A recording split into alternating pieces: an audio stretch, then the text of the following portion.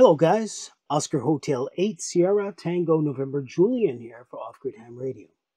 In the first episode of the Off-Grid Ham Radio expedition at the Arctic Circle, we showed you the location we were camped at, we showed you how we made our way to that location, and we left off with the beginning of a Windlink session.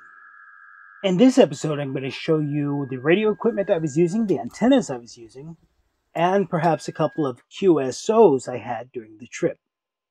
Stick with me a while, and I'll tell you all about it. Alright guys, let's go. You are listening to the Emergency Broadcast Systems. This station broadcasts emergency news and official information on the air for assigned area. One of the most important tools we have in off-grid communications and ham radio is JS8 Call. Sadly, most of the people I hear talking about JS8 Call don't understand its potential for the portable ham radio operator. Using JS8 Call, a field radio operator can utilize a very narrow bandwidth data stream to initiate a reliable QSO with a station multiple hops away. In practice, this means slow but very efficient communications versus current-hungry radios using very wide bandwidth and an unnecessary amount of power. Since we were operating completely off-grid during this expedition, it was important to put my JS8 Call skills to the test. At the moment, I'm having a JS8 Call QSO with my buddy Jan, Sierra Mike 6 Tango Whiskey Yankee.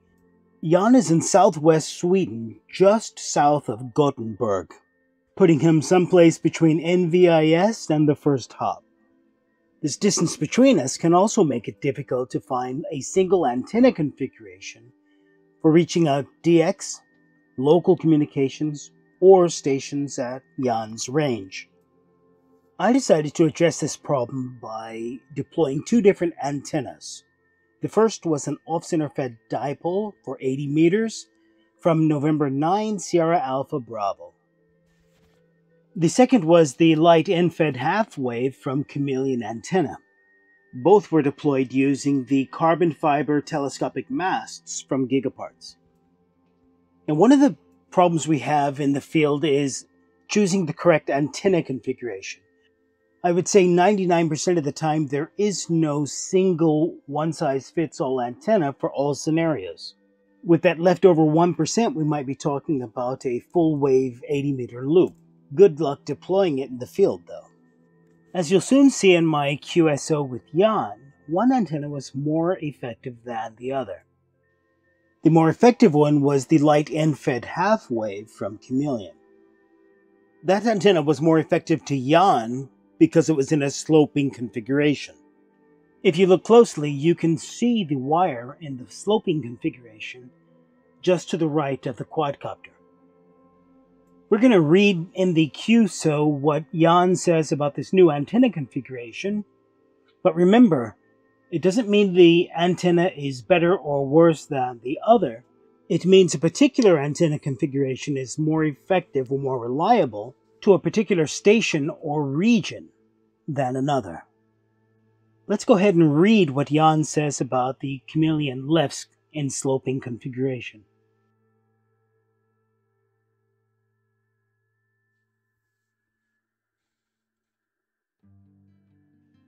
Now Jan returns to say my signal with the off-center fed dipole went from -3 to a -10 with the end-fed half-wave. Now why do I say the antenna is more effective? Well, it's because he also says the signal is stable. While using the off-center fed dipole, I had a better signal-to-noise ratio, but there was also QSB. In contrast, while using the end-fed half-wave, Jan received me with a lower signal-to-noise ratio, but without any QSB. It was a solid copy all the time. I suppose the point I'm trying to make here is our antenna configurations are extremely important. Since JS8 Call is a network mode, you never know who you're going to be contacting to get your messages from the network. On the other hand, you may very well be making contact with a known station. This is true with Jan and also with the Windlink sessions I have later on in this video. Anyway, as you can see in the map here, with my two different antenna configurations, I can get local comms out into DX, Australia, North America, and so on.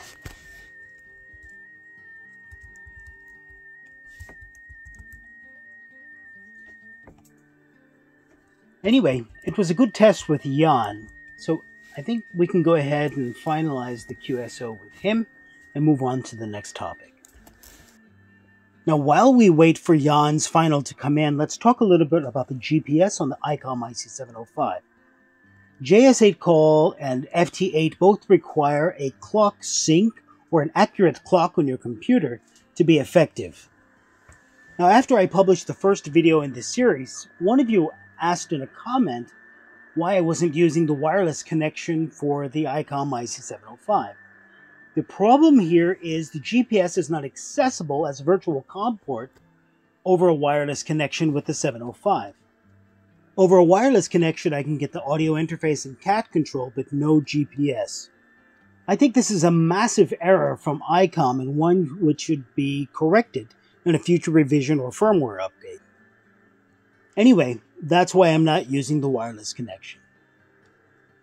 So a huge thanks to Jan, Sierra Mike 6 Tango Whiskey Yankee, for testing with me.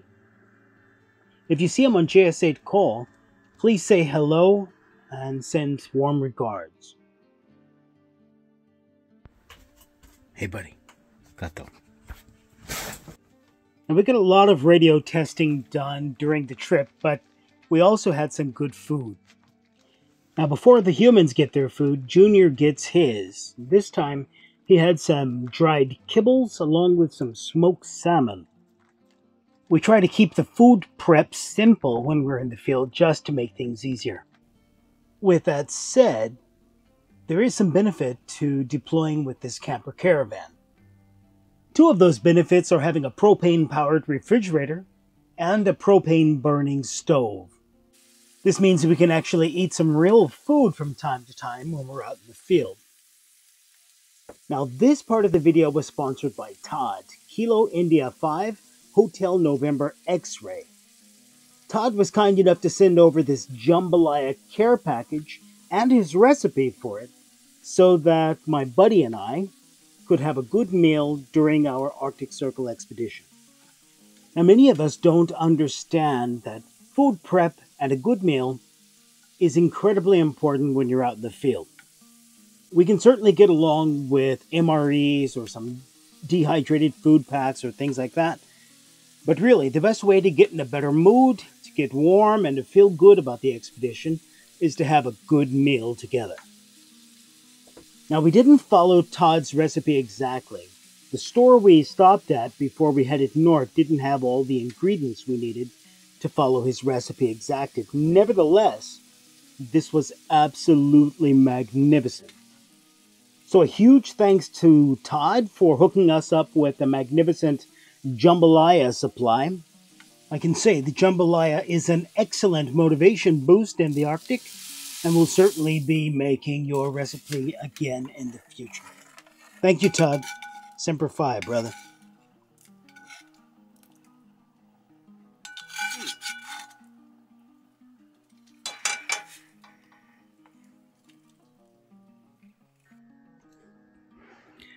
And now it's jambalaya time.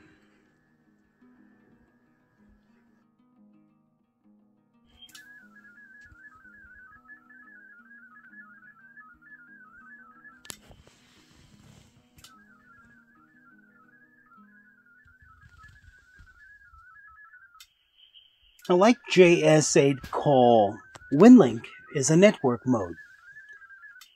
The network can be peer-to-peer, it can be a hybrid network completely over RF where your messages are sent from station to station until it meets a recipient, or your messages can be sent over RF to, for example, a Gmail account, or vice versa, from a Gmail or some other email client over RF back to your station, wherever it happens to be.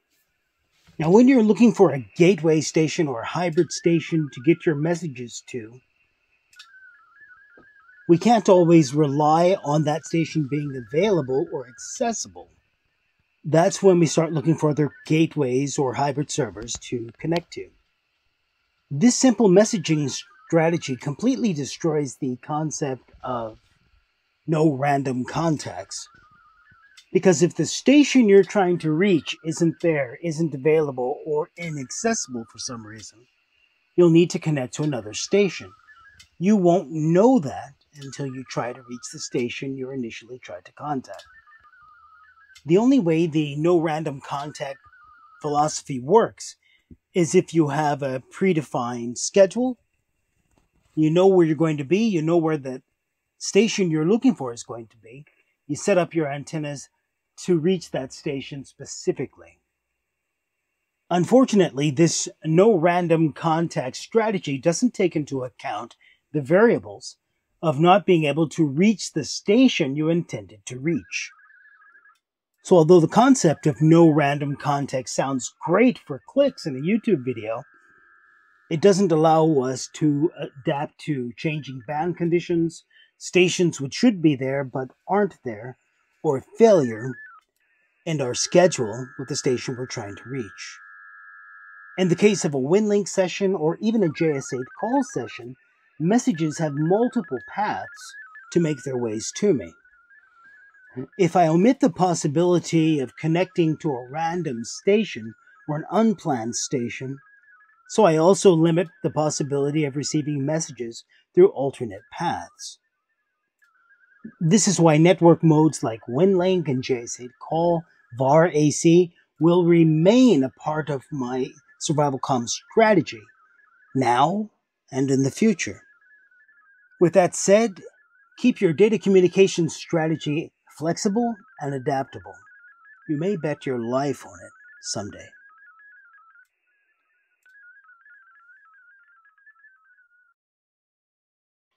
So, coming up in the next episode, I'm going to show you some FT8 sessions we did from the Arctic Circle. For my FT8 sessions, I had a little help from Oliver, Delta Lima 4 Kilo Alpha, and his latest PA500 amplifier. Despite those horrific conditions on HF, I had an absolutely brilliant time working FT8 from the Arctic. Stay tuned for that next episode. If you have any questions or need me to clarify anything, please drop me a comment and I'll try to answer it in the next video. And with that, if you like what I'm doing, if you like the content I'm creating, please let me know by leaving me a comment or a thumbs up or even a very special super thanks to let me know. And if it's not too much to ask, please share this video with someone or somewhere where other operators might enjoy it. Rock and roll, guys. You are all absolutely awesome. Thanks for watching. Ciao.